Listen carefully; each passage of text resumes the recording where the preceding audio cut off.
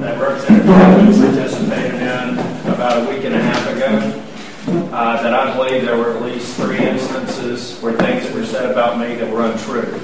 And so what I'm trying to do is either conclude if Representative Pittman had been misinformed, or if Mr. Representative Pittman misinformed the people in the room. There are 3 things that I want to talk about. The first one that I want to talk about is the assertion that somebody on my staff threatened Representative Carl Ford with not having another bill heard if he moved the bill on state religion. And Representative Ford, did you tell Representative Pittman that? No, sir. What I told him was what was said in the press. In the press, but not in the meeting that's on video and on YouTube. Okay, so that's one where I feel like in a public setting, I was characterized as doing something that I didn't do. That's one. Representative Pittman, I'd like to know how you feel about that. Well, Carl didn't say specifically you, but he told me that he was being told this. And it was not just that bill, but also the what was it? That we wanted to run a personhood amendment, Right. And he was told that would not be something that would be favored, and so we went ahead with that. Did you and I have a discussion about the personhood amendment with the senior leader? What I'm trying to do here is dispel the fact that I'm kind of like waving a wand as an individual and controlling things. Because it bothers me personally. These are discussions that we've had in the senior leadership team meetings and with the committee chairs. That's why it was important to me for as many people that wanted to hear it to come here and hear it. Carl, didn't you tell me that you were told that if you ran those bills, that none of your other bills would be heard? I was told that, not by you or your staff, but I was told that by several people. Okay, so Representative Pittman, in the video, you said I said it in one case, and you said that my staff said it in another case, and Representative Ford saying that's not true. I would consider that either you being misinformed or misinforming people in the audience. That's all I want to do on that issue.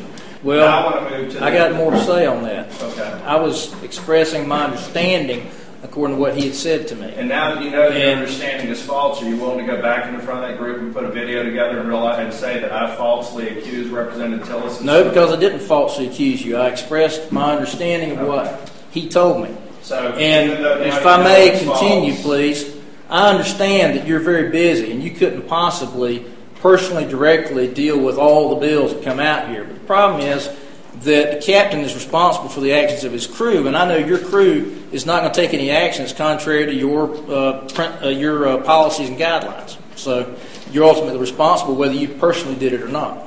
So that's my contention on that. Okay, and Representative Pittman, another thing in the meeting that we talked about was trying to help with the Common Core study. And in the video, this is something where you have first-hand knowledge, so I'm curious as to where your position is on it. I'll understand we agree to disagree, even though we have people who were used as a reference to what you said in that meeting will agree to disagree on that. The next one was on the Common Core, when you met in my office with 4 or 5 other people. And I told you that we all had concerns with Common Core. We wanted to do a study, but we needed to make sure that we unraveled it in a way that didn't hurt us because of the past decisions made with respect to race to the top and a number of other things. I told you that teachers and superintendents had an issue. In fact, I wanted to get you in front of some of the superintendents because I thought they would be supportive of it. Is that true? Right. Okay. And then at what point, because in the video you said that Representative Johnson went on about how good Common Core was. To your recollection, how many times did she say that in that meeting that you then referenced that following weekend? How good it was? I don't recollect it. What I recall her saying was it was a good idea to study it. So how many times did she say that in that meeting, how good it was? I understood her to be saying it. I don't know how many times, maybe once, but I remember that she said that Common Core was a good thing. Representative Speciality, do you recall that conversation? I do, and I do remember her acknowledging that she was supportive of Common Core, and it wasn't until later, after the meeting, that him and I discussed it, and we were concerned that if she was supportive of it, that this thing might get skewed, and this is where that concern. She said in that meeting, she said she was supportive of Common Core? All of her comments were directed towards her support of Common Core. And how good it was? Right. Yeah. Okay. She did. They were brief comments, but it was indicative of the fact that she was a Common Core supporter. And the whole point of the bill is not whether you support or don't support. It was there's too many things on both sides, too many untruths, too many stories, and we need to get down to is this good for North Carolina or not. So we were concerned that there was someone who favored it that was going to be involved in this. And Representative Pittman, were you aware that when you went into this meeting that we had all agreed that we were going to do the Common Core study and that it was going to move? When you went into this meeting? My understanding was it was going to be rolled into this other bill. Okay. And has it subsequently been rolled into the other bill? Yes, it has. Okay. And that was the agreement coming out of this meeting? Right. Okay. Okay. The last thing I wanted to ask, and again, this just goes back, I'm only here to talk about the 3 specific instances where I feel like I've been disrespected and mischaracterized in this video. And it bothers me at a very personal level. The last one is, who on my staff told you we can't do this because he's running for Senate and it'll hurt his chances? That was just expression of my opinion. That's Okay. all that was. Thank you. I was asked, why is this happening? And But Representative Pittman, you need to understand, when you walk into a room like when I walk into this room, you carry a different level of burden of responsibility of integrity. When you say something, people take it as truth. I know people in this room who have sent email messages and Facebook posts and other things castigating me for the liar and control freak I was, based solely on the comments you made in that video. And I can't believe in your heart of hearts that you feel that way. And, you know, we have Ms. Buback here would like to talk about the I-77 tunnels. I'd like to talk about your bullying of our group, your bullying Ms. of the Buback, constituents. I didn't invite you here to this meeting, and I didn't recognize And I'm here as a you. constituent because what you do impacts the MEC GOP. What you do impacts our Ms. Buback, party. I'm not here to speak with you. This meeting was set up, and I let Representative Pittman bring whoever was here, but I'm here to talk about a single meeting where I was bullied and I was mischaracterized. And you have bullied people up and down this state. And if you can't take it, then you shouldn't dish it out. You opened this meeting saying you were concerned about the perception. Right. This meeting and the way you have handled this meeting amplifies that same perception. It does nothing to change the perception. What do I need to do differently then? Pardon? What do I need to do differently? You come in here and it's set up. You say, here's issue 1, here's issue 2, here's issue 3, and you've got people speaking to those issues. We're not having an open discussion on this. Say, and Larry represents me, and I think he's doing a fantastic job representing. Came in here and made some statements about how you felt in regards to what Mr. Pittman has spoken. Have you received an apology from Mr. Pittman for the things that he has said? I would ask you to take a look at the letter and decide for yourself if it's an apology. The people that tried to spin it up say it wasn't an apology, it was a clarification. So, I mean, I took it for what it was. I guess if you were sitting in my, Mr. Long? Correct. If you were sitting from my position when you feel like the way that people would have walked out of that meeting, did Representative Pittman's statement put into question whether or not the way I was characterized in that meeting was fair, and that way was it an apology? No, I don't think I've been apologized to. And I'm not looking for that. I'm just looking for a truthful discussion around these issues. With respect, sir, I have read his letter, and I took it as an apology to you. And I think Mr. Pittman has done the honorable thing. I think he has acknowledged the fact that he said some things that could have been spoken a little differently. I think he's done the honorable thing by you. And, sir, on behalf of all of the folks that are here, I think we would request that you do the honorable thing, accept his apology, put it behind you, move forward with doing the people's business here in this office. Okay? That's all we're asking for, is that he be treated fairly. I believe that Mr. Pittman did issue a public apology to you, a written apology to you, and has made that public all over the every way that it possibly can, been on the internet and the newspaper and the TVs and everything else. I think it's time that we put our big boy pants on and say, okay, we have come to agree to disagree on some things. We've got water under the bridge now. Mr. Pittman has done his apology, And I think it's time that we, like I said, put that behind us. Accept the fact that, sometimes in the heat of the moment, things are said that maybe could be better stated had we had time to speak or to think about what we're going to say. But, sir, I think it's time now for us to put this behind us, put our big boy pants on, and let's go ahead. And I have big boy pants on every day with all due respect. That's why I'm sitting in this room trying to solve this problem. That was fine up to that point. I'm trying to show you some respect. I think that kind of comment's not really showing respect. And that's where you started at a respectful dialogue. I would never and have never said a single derogatory thing about a single one of y'all in this room, publicly. And never have we, sir. And so, a part of this is just having I can let that go, but I just don't have, I would never let one of my members say that in a meeting. It's just not a respectful, professional way to be a legislator.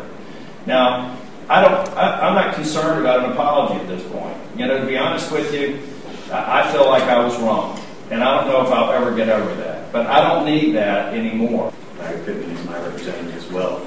I've heard your 3 points and I've heard the discussions going on here. I would just like to know that what are your intentions now with you and your organization in respect to Larry Pittman after the fact? Is it going to be where you can try to work together again, or is there going to be some sort of background thing going on here? I don't know if Representative Pittman will remember this, but it's probably the best evidence I can give of how I operate. Bless you. In 2010, when I was trying to run to get us to a majority, that was the first time I met Representative Pittman. I met him at Starbucks over in his neck of the woods. And I asked him if he'd consider not running in a primary against Jeff Barnhart. And I said, it is nothing against you, Representative Pittman. It is about a member that I can help raise money and potentially win other districts so we can get to a majority.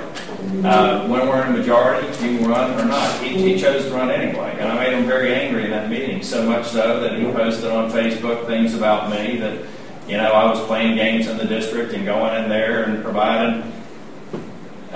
They were in Facebook, Representative Pittman. I've still got a copy of them. The reason I'm here is actually for the Bill 267, but now that Larry Pittman has come out opposing this bill and different women's groups. 267? I haven't. Opposing the tolls. I'm sorry. Opposing tolls. Let me clarify myself, opposing the tolls. But speaking of bullying, and this doesn't have anything to do with that other issue, and I know you're in a hurry, but our women's groups, my party chair, the Iredell County Party, Republican Party chair, everybody I know has gotten telephone calls about us spreading false information. As far as you accuse me of spreading false information, and it's like, if somebody's spreading some false information, please tell me what the false information is. We're talking about the toll information? Yes, and that's the whole issue. That's the only reason I'm here. And it's like, but I was speaking about the bullying, and I'm a very active volunteer, and I don't hold any kind of office. I'm pulling for the Republicans. I work very hard, but there's a lot of intimidation going on there that is about to make me become an independent. Is what I'm trying to tell you. I feel like the concern that I have with the toll project is I've spent about every year that I've been here, I've been involved in transportation policy stuff. If I honestly believe it was a better alternative, I would go for it. If I wanted to do the populist expedient thing, I would go for it. Because most people don't know really what's going on with it, and there's a group that has a lot of passion around it. But I, in my heart of hearts, believe it's the best policy that we could possibly have up there. You said a moment ago, I'm here to get every Republican member back. Does that include Larry? Absolutely. Would you be willing to say that publicly? I'm here to get every Republican member back. And that's something that we can quote? Well, yeah. As long as every Republican member that's in good standing, we have a long-standing tradition. I imposed it on myself. It's not a rule to not openly campaign against them. Because you know, Mr. Sink told people that you were funding him. And you know that Mr. Sink and I never had a discussion about it. Again, well, we wouldn't know that. All we would know is what Mr. Sink told us. I've met with Representative Speciale in my office more than once, talked to him several times about bills and rumors that he's heard. He's heard somebody I was recruiting a candidate to run against him. The only caveat that I will give you is right now and for the last 4 years since we've had a plan of organization, all Republican members have been in good standing with the caucus. And any Republican member in good standing with the caucus, no leader in the caucus is allowed to run against. Members not in good standing, which means that a 3/4 majority, I think, of the caucus vote to more or less censure someone, do not enjoy the same protections as members in good standing. And right now, Representative Pittman is in fine standing with the caucus. Will he stay that way? He will, unless 3/4 of the members of the caucus decide otherwise.